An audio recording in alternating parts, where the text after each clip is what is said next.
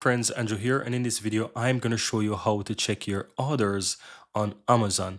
Now when I say orders, I mean orders that you have already placed, right? So in order to find those, you want to hover over your name in the upper right hand side. It's going to do a little drop down here, and you will find where it says orders, and if you click on that, you will see that it takes you over to this page where you can find your orders.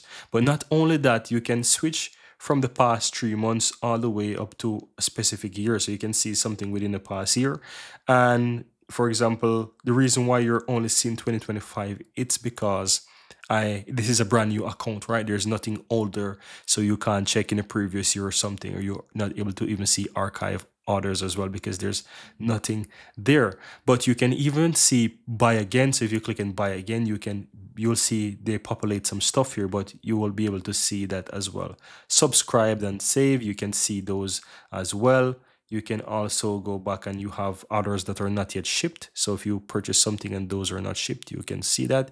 Digital orders, if you purchase digital items there as well, you can find that. Anything you do with Amazon Pay, you can find it as well here as well. And of course, you can see orders that were canceled. So that's it, guys. That's how you go ahead and check your orders or your past orders on your Amazon account.